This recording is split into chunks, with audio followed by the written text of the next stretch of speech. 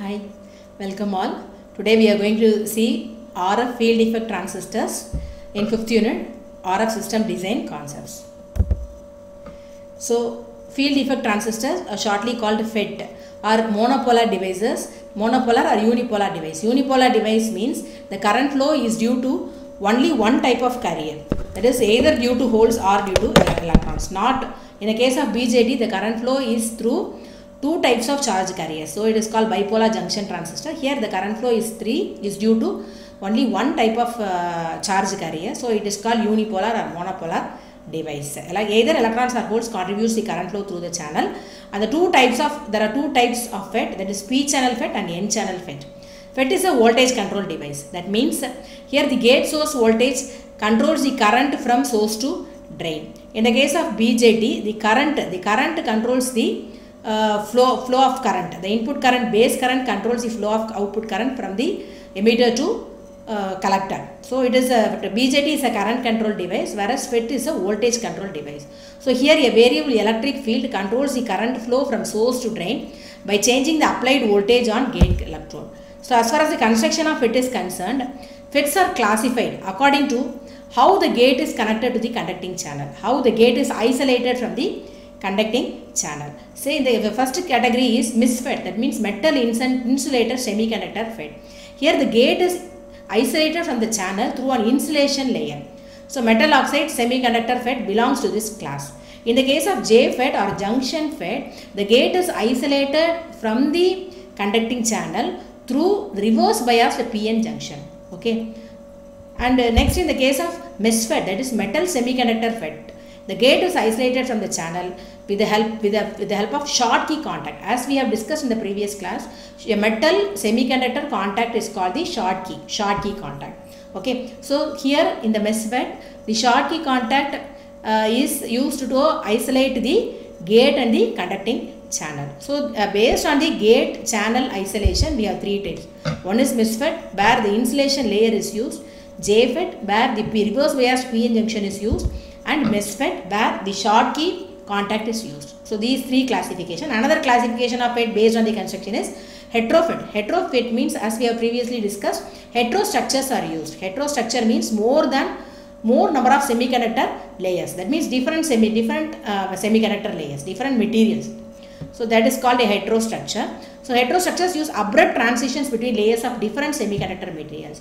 Examples are gallium aluminium arsenide, that is GaAlAs, transition to GaAs. So this is an example of a heterostructure. Similarly, GaInAs to GaAlAs. So this is a heterostructure.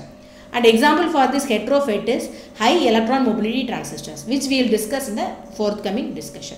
That is HEMT belongs to this class. This figure shows the construction of a FET. As we have discussed, there are three terminals. MISFET, that is my first category, metal insulator semiconductor FET. That means the gate is isolated from the channel through the insulator. Okay, here there is the insulator. The three terminals are source, gate and drain, and the gate is isolated from the channel, that is from the channel through this insulator. Okay, so this diagram P-type substrate, and the source and drain are N plus. This plus, as we have discussed previously, N plus means highly doped. That is a high concentration of impurities, N plus. So that is indicated by this plus. So N plus regions for source and drain, and the channel is P-type. Channel is of P-type. Okay, so the substrate is of P-type. Okay, so this is metal insulator semiconductor FET. Next one is JFET. So this diagram shows here reverse biased PN junction is used to isolate the gate and the channel. So there are also the three terminals, source, gate and drain, and the reverse biased PN junction is used here to isolate the gate from the channel. And next one is MISFET. Okay, the third category is MISFET, that is metal semiconductor FET, where the Schottky contact is used, that is metal contact with the semiconductor is used to isolate the gate from the semiconductor material. So these indicates the structures of FET. Okay, so in the three cases, the current flow is directed from the source to drain, with the gate controlling the current flow. The current flow is, as in the transistor, the current flow is from the emitter to collector. So here the current flow is from source to drain, and the gate is controlling the current flow. Okay, Due to the presence of a large capacitance found with the gate electrode and the insulator or reverse biased PN junctions, MOSFETs and JFETs have relatively low cutoff frequency. So, the cutoff frequency for MOSFETs and JFETs are very low. So, they cannot be used for high frequency applications. So, very high frequency applications, MOSFETs and JFETs cannot be used. Whereas, MOSFETs, that is metal semiconductor FETs, are used for very high frequency applications. But MOSFETs and JFETs can be used for RF. They can be used for ranges up to 1 GHz, so which is covered in RF, so up to 1 GHz. For whereas very high frequency applications for millimeter wave like that, 60 to 70 GHz and HEMT operate beyond 100 GHz. For these operations, the HEMT, that is HEMT transistor, HEMT FETs are used. High electron mobility transistors are used. Okay. Next, for RF applications, MOSFETs and HEMTs are used. For RF applications, MOSFETs and HEMTs are used. Electrically, FETs are classified as enhancement, that are operated in two modes. That is enhancement mode and depletion mode. In enhancement mode, the channel experiences increases in carrier. As the name indicates, enhancement means there is increase in the carriers. And the depletion mode, the channel experiences depletion of carriers, that is removal of carriers. For normally, and there are also two FETs, normally off FET and normally on FET. Normally off FET means the FET is non-conducting until a sufficiently positive gate voltage sets up a conducting channel. After that, if a sufficient gate voltage is set, the FET becomes on. Okay, so hence it can be operated in enhancement mode. So D is missing, sorry. Normally on FETs can be of both enhancement as well as depletion mode, whereas normally off FET can be operated only in enhancement mode. Okay, normally on FET means it is reverse of this. Okay, the FET is conducting. So the normally the FET will be conducting until a gate voltage is applied. This diagram shows the functionality of MOSFET for different drain source voltages. Okay, so here this is the gate source voltage, and the voltage applied between the drain and source is called this is N plus N plus. So the drain and the source is called the drain source voltage, and gate source voltage, which this controls the channel width, is called the gate source voltage. Okay, so this diagram shows that for different voltages the DS, that is the space charge region, varies. That is space charge region varies for the different. This is the L indicates the channel width. L indicates the channel width, and this DS indicates the space charge region. Okay. And MOSFETs find applications in RF microwave amplifier, mixers and oscillator circuits. So the applications of MOSFETs are in RF microwave amplifier, mixer and oscillator circuits. And this diagram, this is a symbol for a FET. That is, there are three terminals: source terminal, which is indicated by an arrow, drain terminal, and a gate terminal. So this is the symbolic representation of a JFET or of a FET. Okay, of a JFET. And transfer characteristics. There are two types of characteristics. So as we have the input and output characteristics in case of BJT, here we have transfer characteristics and drain characteristics or output characteristic. Transfer characteristic means VGS versus ID. For different gate source voltages, what is the drain current?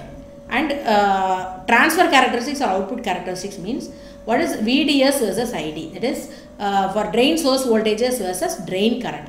So here, as we have seen, so here when you look at the output characteristics, there are two regions here. This is the linear region, another one is saturation region. This region is saturated. That means after a particular voltage, so up to this voltage, VDS, the current is increasing linearly, ID is increasing linearly. After that, even though the VDS is increased, so after the VDS is increased, so the ID remains, that is the drain current remains saturated. After that, it will not increase. So this voltage, the voltage at which the current becomes, the drain current becomes saturated, is called the pinch off voltage. So this voltage, so at this voltage is called the pinch off voltage. And as we have seen, for VGS equal to 0, we have got the maximum drain current.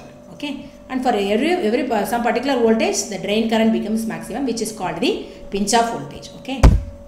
So the Schottky contact builds up a channel space charge domain that affects the current flow from source to drain. The space charge extent DS can be controlled with the gate voltage. As in this figure, so this DS is called the space charge region. So this can be varied. Space charge extent can be controlled via the gate voltage, and the expression for the space charge extent is root of 2 epsilon q by into Vd minus Vgs by Nd. So this is charge concentration, carrier concentration, and this Vgs is the gate source voltage and drain voltage. As we have seen, this Gs gate source voltage. By varying this gate source voltage, this ds can be varied. Okay, space charge extent can be varied. So the drain current depends linearly on the drain source voltage for small VDS. As the drain source voltage increases, the space charge domain near the drain contact increases. This results in non-uniform distribution of the depletion region along the channel. The space charge extends over the entire channel depth D. The drain to source voltage for such situation is called the drain saturation voltage or VD sat. Pinch off voltage is the drain to source voltage after which the drain to source saturation becomes almost constant and FET enters into saturation region. It is given by Vp equal to Q Nd d square by 2 epsilon. As we have seen previously, this voltage, that is the voltage at which the drain current becomes saturated. So at this point is called the pinch off voltage. So the maximum saturation current is obtained when Vgs equal to 0, as we inferred from the graph. So with this we will conclude the topic of field effect transistors, and the next topic in the forthcoming class we are going to see about high electron mobility transistors. Questions: differentiate BJT and FET. So what is the differences between this is a current control device, this is a voltage control device. Here the terminals are emitter base collector, here the terminals are source, drain and gate, and this is a bipolar device, that is current flow is through both types of carriers. Here current flow is through only one type of carriers, or a unipolar device. Define pinch off voltage. So as we have discussed, for every gate source voltage, for increase in VDS, the ID increases linearly, and after that for a particular VDS it remains after particular voltage VDS it remains saturated or constant. So that voltage, the knee of the curve, is called the pinch off voltage.